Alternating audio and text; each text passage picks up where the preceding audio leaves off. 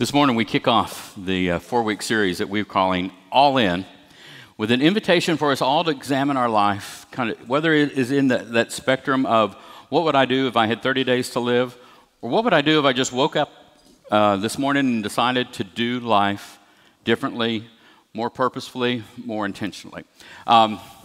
This has been a really kind of fun series to jump into because for me at least it taps literally on the red door of my life. And I don't know about you all, but every now and then I have this moment when I think, be bold, go and do more, go and do life differently. I love the idea of that. How many of us don't love the idea of just like cutting loose and just going? Anybody in here, does anybody else want to do that with me? There is just something about that. And then I go over to Dairy Queen and I have a shake and I'm like, well, maybe I'll do that tomorrow. Maybe that's a really good idea, but I don't know, I got stuff today. I got stuff. Well, this morning we're going to talk about our stuff, putting our stuff aside, opening ourselves to the Holy Spirit, and just beginning to kind of crack that red door, to kind of imagine what it would be like to live all in. I am convinced that we all want to live all in. We love that idea. It's just how do we get from where we are to there? This week as I was looking for kind of a visual explanation of this, I remembered a couple years ago seeing the movie The Secret Life of Walter Mitty. How many of you all saw that?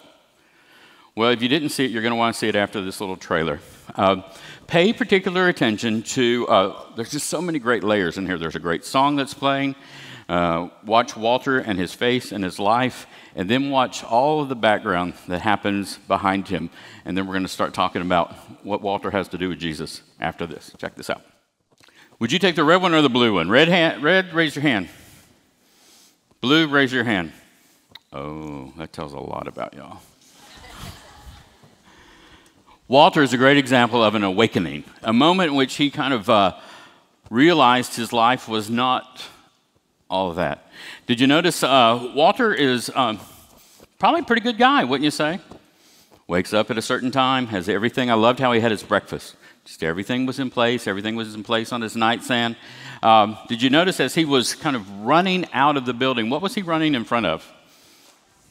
Life and other people's lives. Amazing people who have made a huge difference. And I wonder if that's not sometimes what we do. We run past other people's lives in an effort to make a difference, but we never really awaken to the difference that we can make. We look at other people and go, wow, they're really all in. I like that. But then when it comes to our turn, we're like, I think I'll go to Dairy Queen. Well, this morning, I want you to think about your story. And when you hear an invitation to be all in, how does that land on your ears? I have a theory that we either hear that with a little bit of negativity, resentment, whatever, like, don't tell me how to be all in, Meyer. You don't know all the other junk going on in my life. Don't even go there because I've got this and this and this.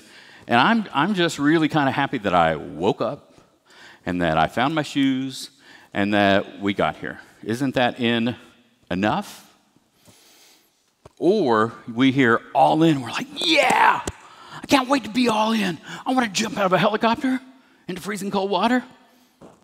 Or not. But we are energized by that thought of being all in. I think that most of us live somewhere in between there. And that most of the time, it kind of does this. It just kind of vacillates. So this morning, we're going to back off all in just a little bit. And we're going to look for volunteers who want to be more in. Okay? Establish in your mind where you are right now. Like if you're like right here, are you willing to be right here? Are you willing to at least entertain the idea of there is more room for you to be in than already right there at the helicopter about to jump out? This morning we're going to look at what I'm going to call the fine print. If you have your Bible, open to Romans 12, 9 through 18, because it's really important as believers that we look at the fine print to find out, so how do we do this all in? It's obviously more than just the preacher standing up here and showing a video about going for it, right? Well, Paul gives us this great template of how to do life. And I want you to join me in reading it out loud, and then we're going to come back and see how close we can get to this in our lives. So join me as we read together Romans 12, 9 through about 18. Let love be genuine. Hate what is evil. Hold fast to what is good. Love one another with mutual affection. Outdo one another in showing honor. Do not lag in zeal. Be ardent in spirit. Serve the Lord. Rejoice in hope. Be patient in suffering. Persevere in prayer. Contribute to the needs of the saints. Extend hospitality to strangers. So far, so good? Everybody all right with that? Okay, then let's press on. Bless those who persecute you. Bless and do not curse them. Rejoice with those who rejoice. Weep with those who weep. Live in harmony with one another. Do not be haughty, but associate with the lowly. Do not claim to be wiser than you are. Do not repay anyone evil for evil, but take thought for what is noble in the sight of all. If it is possible, so far as it depends on you, live peaceably with all. My friends, this is the word of God for the people of God. Thanks be to God. Let us pray. Holy God, wow, that's a lot of stuff. Help us open our minds, our hearts, and our ears to hear your word, and to have the courage to apply it to our lives. Amen. Well, it's an interesting template. It's a whole lot of words. I wonder how many of us, besides just saying it, are like attentive all the way through, hanging on every thought, thinking, I can do that. Yeah, I can probably do that. I'm not so sure I can do that. Or did you tune out about halfway through going, well, this is just the craziest thing I've heard. There's no way I can do all that stuff. No one person, maybe Jesus, well, for sure Jesus, could do all of that. Sometimes when we hear a really big list of things to do, let me turn that around. When I hear really big, amazing Christian things to do that I don't really think I can do, I'm going to just confess to y'all, I kind of tune out. Because I'm like, I can't do all that, and I'm going to feel like crud because I can't do all that. So here's what I'm going to do. I'm just not going to read all that. How's that for a good old pastor? And then I feel convicted, and then I go back and read it, and I'm like, okay. So here's what we're going to do this morning. We're going to hear that in a couple of different versions, because sometimes the Bible just sounds like the Bible, and we don't pay close attention to it. Listen carefully to the New Living Translation. I'm not going to read it all. Don't just pretend to love others. Really love them. Hate what's wrong. Hold tightly to what is good. Another part in there, verse 13 says, when God's people are in need, be ready to help them. Always be eager to practice hospitality. Always be eager. Always be eager. Are we always eager, or are we kind of like, yeah, I'll say hi if I want to, but I don't really feel like talking to anybody today. Don't be too proud to enjoy the company of ordinary people. I love that line. Don't be too proud to enjoy the company of ordinary people. Friends, I have a news flash for us. No matter how big or special you think you are, you're ordinary. We're ordinary. We are ordinary people. So don't forget that. Do all that you can to live in peace with one another. All right. Hear it from now the Common English Bible. Consider everyone as equal and don't think that you're better than anyone. Don't pay back anyone for their evil actions with evil actions, but show respect for what everyone else believes is good. Now, lastly, from the message just kind of cuts right to it. Love from the center of who you are. Don't fake it. Run for dear life from evil. Hold on for dear life to good. And then this part about hospitality, I love this. It says, be inventive in hospitality. Think about that for a minute. We talk a lot about being hospitable, showing radical hospitality, and we think that radical hospitality is just talking to a stranger and maybe then inviting them to sit with us, right? That we think, man, I'm a really friendly person. I went up and talked to a stranger. Be inventive in hospitality. Think on that the rest of the afternoon. And then for all of us, don't hit back. Don't hit back. How many of us were ever told that when we were little kids? Come on, really? Just some of us? So just yesterday, I was at a soccer match with my two granddaughters, Audrey and Nora. And Nora was playing. Well, she kind of played. She got dressed, but she really never went out on the field. And Audrey was sitting there, and Audrey's now played 2 seasons, so she was kind of the quasi-coach, and was telling Nora what to go do. And, that always works out well when your 7-year-old tells your 4-year-old what to do. That 4-year-old listened so attentively that at one point she picked up her little umbrella because it was kind of raining and smacked her over the head with it. It was just like out of the blue. Like, and of course, then Audrey kicked Nora, and then Nora kicked Audrey, and soccer game's going on, and we're having our own little, kick fest right here. And, after about 10 hits, my daughter said, "Don't hit back." I'm like, it's too late. We've already been hitting back. That ship has sailed. How about quit hitting back? I mean, we all do that kind of, don't we? We hit back with our hands, with our words, or our lack of words. I'll show her. I'm just going to not talk to her the rest of the day. That'll make her feel better. It'll sure make me feel better. Sometimes we don't do life very well, people. All right. So here's what I want us to think about on this all in. I've come up with 3 new categories. Sorta in, mostly in, all in. Sorta in some of the time, mostly in most of the time, all in all of the time. Where do you think you are most of the time? Are you mostly in some of the time? Sorta in to me means just what sorta means, right? No extremes. It's kind of like just in the middle. It's like when you get your food at a restaurant, it's not hot and it's not cold, it's been sitting there for a while. You know exactly what I'm talking about, right? Or when the water's not hot, your coffee's not hot and it's not cold, it's just kind of, right? Lukewarm. We know what Jesus said about lukewarm water, don't we? Mostly in. Are you a mostly in person? Mostly in is above average. So that's pretty good, right? When and where are you mostly in? Are you mostly in at home? There's a lot of folks who say that we are the meanest to the people we love. So let's think about that for a minute. So are you really mostly in? I'm willing to bet that we're mostly in with people we don't know, because it's easier to be nice Christian people with strangers, really, because they don't know us, and we're probably not going to hit them. And then all in. When is it that we're all in? And is that can we do that, really?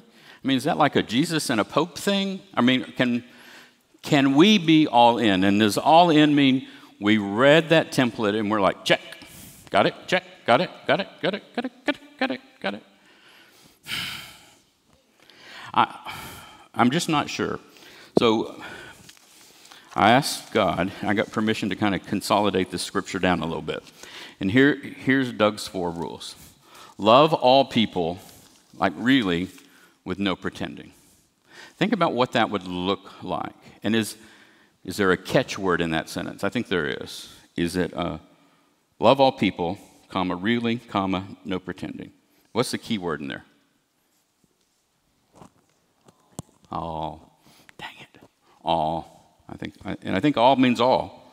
I don't think we can have all with an asterisk and then next to it, but except for none of those people.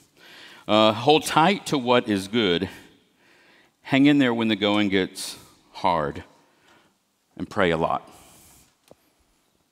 Hang in there when the going gets hard, because it's going to go hard, right?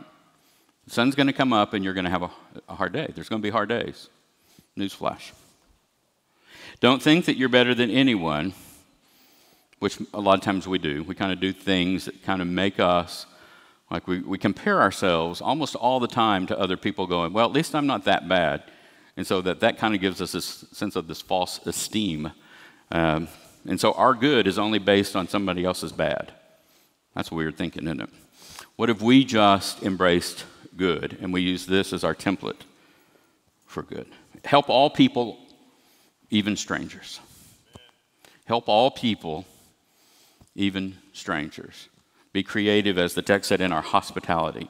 We have kind of cast in our world nowadays out of this sense of fear that stranger danger. We even have little sayings that go with it, right? But all a stranger is somebody you hadn't met yet. That's all that is. I mean, this room is full of a bunch of strangers. Like these people, do y'all ever go over and meet those people over there?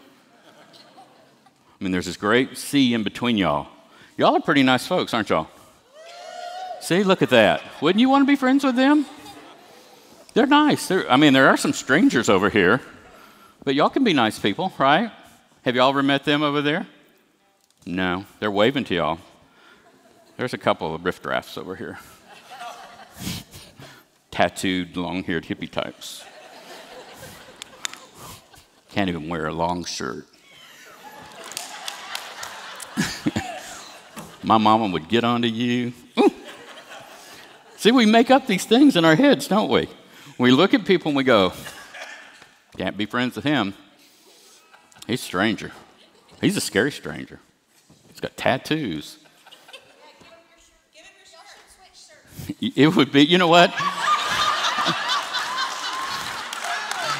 Y'all, here's what would happen. It ain't going to happen. It ain't going to happen until Jesus comes back. If I took off my shirt, y'all would be blinded by the light. And I'm really cut. I'm going to have a cut. All right. Hey, Kevin, can you help me with my little prop over here? So if you have a piece of paper and a pen, you need to take it out right now. Because we're going to I came up with a all-in scale.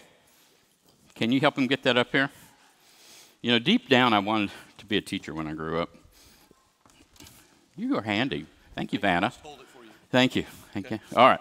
Let's see. I guess we need to find the light. Where's the light? There it is. All right. We're going to have this morning the all-in scale. Because I think I'm at least super practical. And I think that this all-in, more in, sorta in is a waste of our breath if all we do is go to church and we talk about, hey, I'm going to be all in. And then we go home and we're all out, right?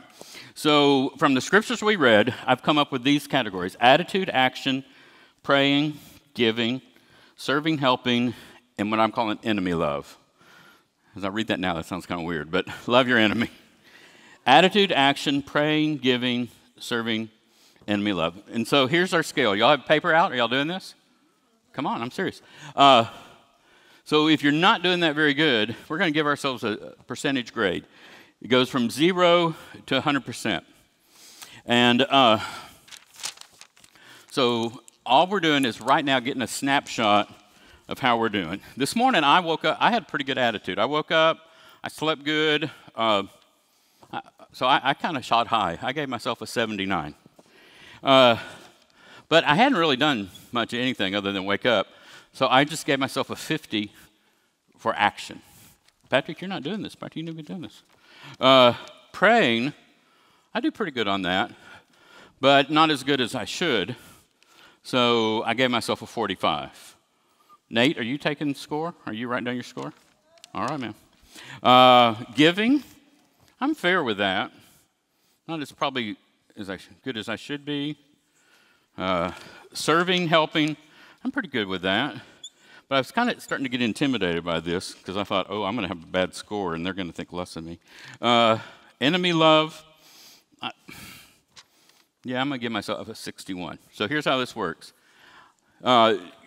They still teach arithmetic, right?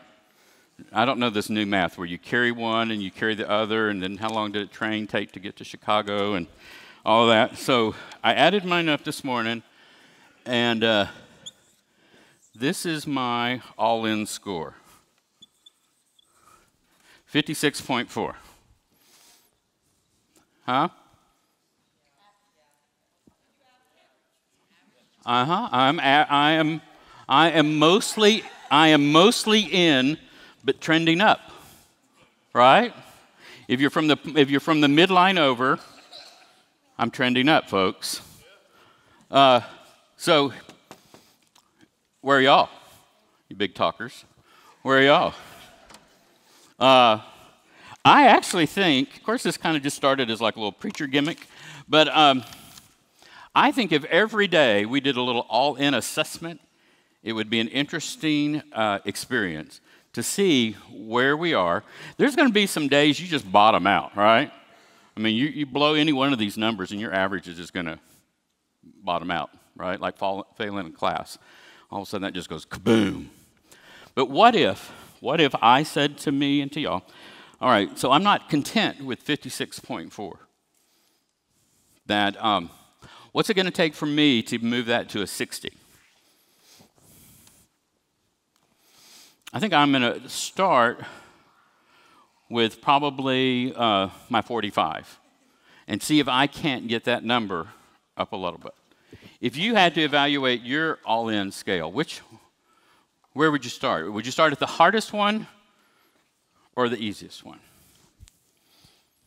I think that there is some wisdom in assessing our all-inness every day versus reading the scripture and going, I like that idea, but I can never do that, so I'm not even going to try. What if every day we held ourselves literally to a measurement and said, I think I can do this, and I think I can do this better? If after a while your behavior started changing, praise the Lord, right? Who here is willing to try this for the next couple weeks with me? I think this could be scary awesome. If for all of you who are number cruncher kind of people, I think that there's some real, some wisdom in this. And I would invite you to, throughout the All-In series, let's hold ourselves to this and hold ourselves accountable. I know as a people, that's not something that we race towards. But what if we had at least one other person who we checked in with every day and said, hey, how you doing on this all-in thing? How are you doing? How are you doing? Let's pray. Holy God, we confess that most of the time we're sort of in, but we really want to aspire to be from mostly in trending to all in. We hear your word and we are amazed by it, intimidated, scared of it, but know that there is truth in it for all of us. God, help us today to make one step towards you, one step towards loving more, caring more, sharing more, and not hitting. In your name we pray. Amen. You know, last week was the kind of the pinnacle, I guess, of our Commitment Sunday for our Unshackled campaign. And I've got some pretty cool news to share to that end. For those of you who aren't familiar with Unshackled, I don't imagine how you could be, but Unshackled is a campaign that we've been going through here at Trietsch to try to get rid of as much debt as we can, because that's just a great thing to do, and it's going to free up resources for us to do a whole lot more. Well, as of this morning, we've raised $3 million. Wow. Yeah. That's because you guys are super amazing generous. And, you know, we're going to stretch for 3.5. Every dollar we pay off frees up more dollars to do things like more loving, caring, being more all in. Next Sunday is a thing they call First Fruits, which is our effort to give to God the highest percentage of what we can of that so that we can go ahead and make a great big payment off of our debt. So if you're thinking about that and praying about that, need to talk about that, holler at me, any of the pastors. There's a cool website you can go to off the Trietsch website to learn more about that. And you're going to get a little treat because y'all were good in church today. When you go out the doors, I won't tell you anymore because it'll ruin the surprise. But thank you for all you do. Let's pray. Holy God, thank you for just the amazing, awesome way that you have stirred within us generosity and giving and helped us all to see how much more we can do in your kingdom by getting rid of the chains that hold us back. In your name, amen.